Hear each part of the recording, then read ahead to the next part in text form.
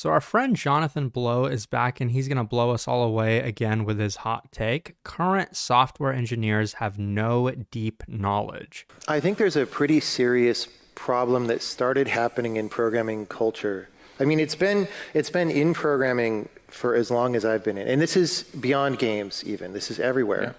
People don't have a clear picture of what knowledge is deep versus what knowledge is shallow, right? So if you go to school and you're a good student and you learn the difference between n log n and n squared, right? That's deep knowledge that will apply in many cases, and it's something fundamental about computers, right? On the other hand, if you go on Hacker News and read an article about somebody learning a specific JavaScript API and tutorializing it, right? That's very shallow knowledge because it's just you're learning about arbitrary decisions that somebody made about how to interface with a thing that you're not even trying to understand, right?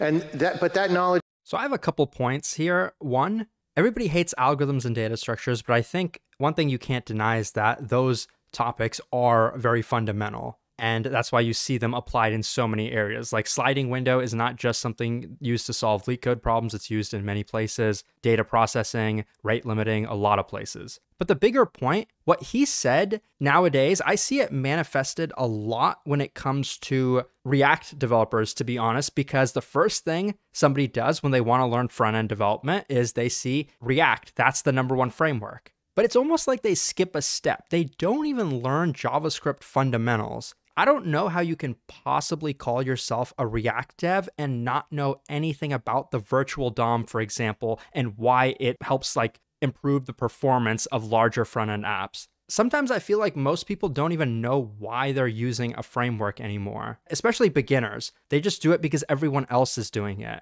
If you have a really small one-page app and you need a little bit of interactivity, why don't you just write vanilla JavaScript? Oh wait, they can't. They don't know how. They've never directly manipulated the DOM before, and it's kind of embarrassing. And I mean that in the nicest way possible. If you're a beginner, I'm not trying to pick on you. I'm just telling you, you should learn to walk before you can run, because it's going to catch up with you in the long run. Same thing with open source development. Before, it used to be you need to do LeetCode to get a job. Nowadays, it's you need to do open source software development to get a job. And so you'll see beginners asking, and people have asked me this question, how do I get into open source? And they barely know how to code. They haven't done personal projects. They learned one language, never learned Git. God help the projects that they end up contributing to, because it's going to be a mess. Now, I do see the other side. Obviously, understanding the virtual DOM is not gonna necessarily allow you to actually build an application. But like high-level knowledge of JSX, how React hooks work, that stuff actually will allow you to build an app. So that's like the first thing people are gonna go for, which is understandable. So even though I'm ranting, usually there is a reason for everything.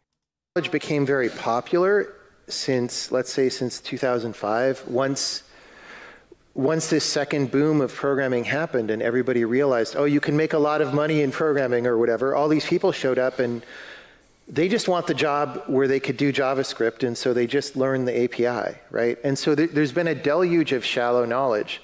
I wonder if Jonathan Blow considers like front-end developers lower tier. And for the record, I don't. I did front-end development. Front-end development can go surprisingly deep, but I thought that was an interesting take. Seems like he's calling quite a few people out. It's a little bit more complicated than that, because part of the way that you learn deep knowledge is by looking at shallow things and reading the pattern underneath. Like, if there's an API to do something, if it's a good API, then by looking at the API choices, you can understand the problem and the mechanic. Even if you can't see the code, it's better if you could see the code inside. But if you can't, you can still see some things about the mechanics. And you know, one example of that is a graphics API. It's like, okay, they want me to like put the vertex data into a buffer and like lock the buffer and then not touch it. Why is that? Oh, it's going to the GPU and all this stuff, right? You can figure this out.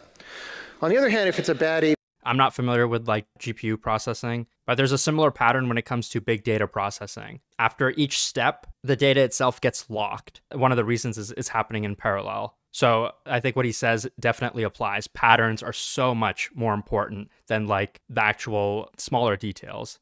API, which most APIs are, it'll be full of stuff that's stupid, or even cargo culting where they're copying a good API. So My favorite example of this was when Microsoft did Direct 2D, which was taking Direct 3D, which was successful, and then trying to add font rendering and all that to that. They made an ARGB color, right? So red, green, blue, and alpha, a lockable resource. So to create one of these, you had to like lock it and fill the color data and unlock it. And I'm like, you have no idea what you're doing. And I actually told Microsoft this, and they did not like my opinion on that. But they were just copying, oh, Direct 3D has you lock things and fill them, and so let's do that here. And it was completely absurd. So I think he's absolutely right that this kind of stuff happens at like big tech companies where you wouldn't necessarily expect it to. Bad abstractions can 100% exist, even at Google. I've talked probably enough about that. For the record, good abstractions exist as well. And that's what like most people will hear about. You don't really hear about the bad abstractions, but they're everywhere, unfortunately. So how to fix it?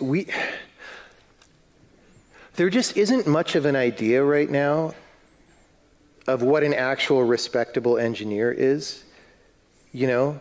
Like if you think back to like civil engineering, like people who build bridges or whatever, you think of people who are responsible and know things well and make sure they're right because it's important to be right. We don't really have that in software at all. It's completely dead as far as... And the funny thing is, AI is probably not going to help that because, okay, got a bunch of AI-generated code, thousands of lines. Well, it works. I'm not going to read it. If you ever need to have an actual developer go in there, I mean, unless the AI can just literally do everything, unless it's AGI, at some point you might need a developer to go in there and fix the mess that the AI made. It's going to be pretty damn hard if it's nonsensical code. As I can tell. And part of the reason it's dead is because nobody can tell what's right, because it's just a bunch of people arguing in a loud room and like no real information gets through. And if anybody has an idea how to solve that, I would love to hear that idea. I don't know.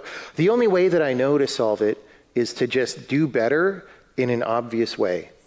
But even that maybe doesn't win, right? Because all these just do better JavaScript frameworks are still popular, even though they're all the same as each other, right? You have NPMs to pad things because no one wants to write code anymore. And in the same way, the market can remain irrational longer than you could remain solvent. I think software industry culture could remain stupid longer than you're alive.